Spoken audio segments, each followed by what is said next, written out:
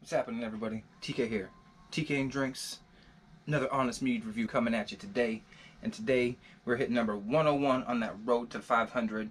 And we're bringing out one for the Sugar Belt Mead Festival that's going to be happening here at the end of May. I want to say on the 21st. It's about 2 weeks from the day I'm shooting this show. I think maybe even a little bit less than that, to be honest with you. But what I wanted to do is showcase a couple of those mead makers that I happen to have some of their products on hand, just to give them a little boost, give me a little boost, give everybody a little bump, you know what I'm saying? So, picking up that one from Boneflower today, that slow, heavy jam. This is a Concord Grape Wildflower Mead, 13%. Basically, this is like everything like Concord Grape, like the essences of Concord Grape, that whole just like, I'll get to that in a second. But if you're liking what you're hearing and you're liking what you're seeing, go ahead, give me a follow, subscribe, notify bell, all that jazz here on YouTube, on the socials, wherever you're seeing this stuff, because that's greatly appreciated. It does help me get more great content to y'all, and yeah, that's what it's all about, isn't it? But as I was saying, as you can see, Boneflower, slow, heavy jam, heavy, slow jam, slow, heavy jam, is a Concord Grape and Wildflower Mead. Now this, as I was saying, is a complete embodiment, the essence, the absolute epitome of Concord Grape. Now, when I get these aromatics, they're just so much sugar, so much brightness, so much honey character, so much grape character. It is just, whoo, my Lanta. Let's get to that slow pour, and then we'll break into that. Wow.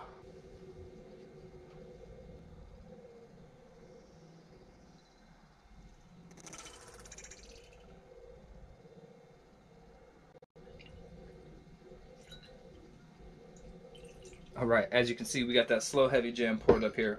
Nice, thick, full grape character to it. Now, as I've been tantalizing and teasing all along, oh my goodness, the aromatics on this are like, think back to when you were a kid, like them grape popsicles that were just fully saturated. It used to be in like little like pyramid, like a double pyramid shape.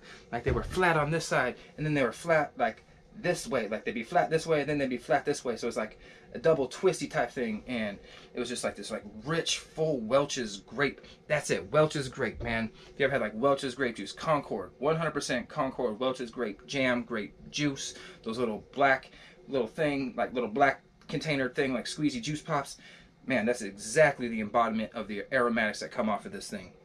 I am just blown away. It said it was made with wildflower honey. I definitely get some honey sweetness in there a little bit on the backside. But that grape character is just so heavy and true inside there.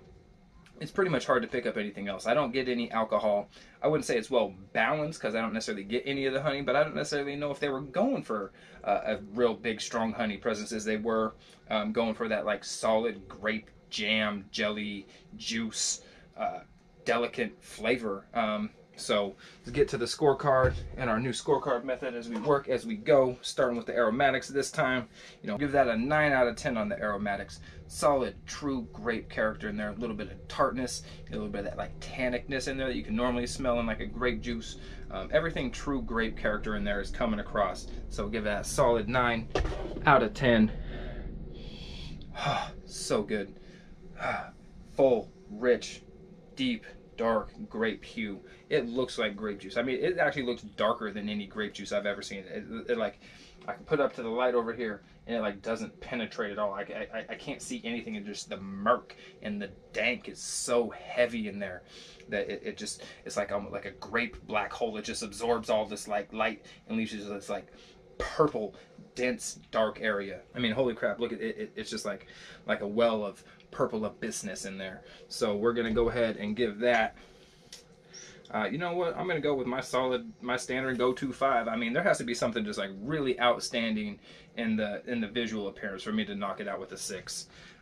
Just has to stand out in some way. This doesn't necessarily do that for me, but it is unique in every other way, shape, or form, like liquid grape Jolly Rancher or something. Holy cow! All right, let's get to that flavor now. This is definitely where it stands out the most. Because it also tastes just like all those grape Welch products.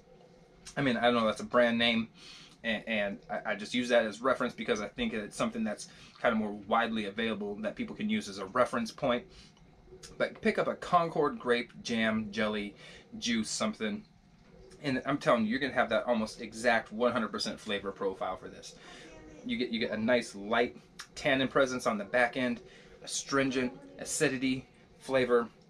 It's so well balanced. I mean, this would be like the perfect grape jam mead to pair with like a peanut, like I would say a peanut butter mead, but like if somebody just made a straight peanut mead, I mean, you'd be right on the cusp of like a true PB&J. As somebody who's like likes that gimmicky PB&J type of thing, I know it's not like the big thing that everybody gets into. A lot of mead makers kind of scoff at it and everything. I totally get it.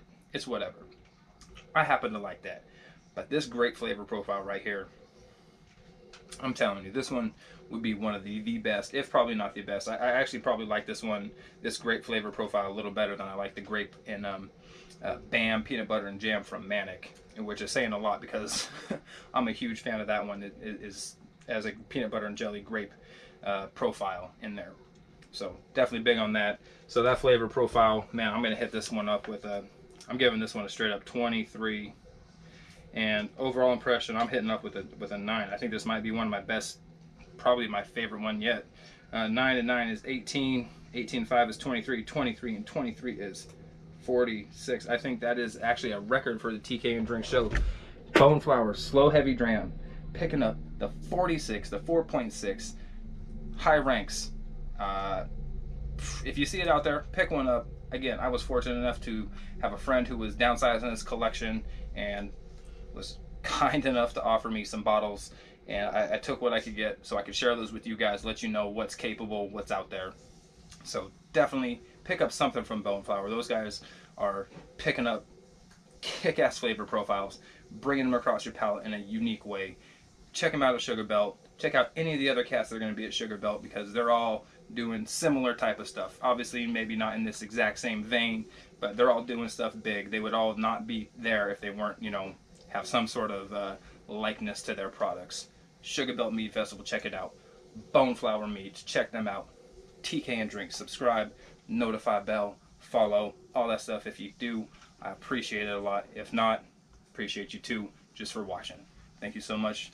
TK and Drinks, another review in the books.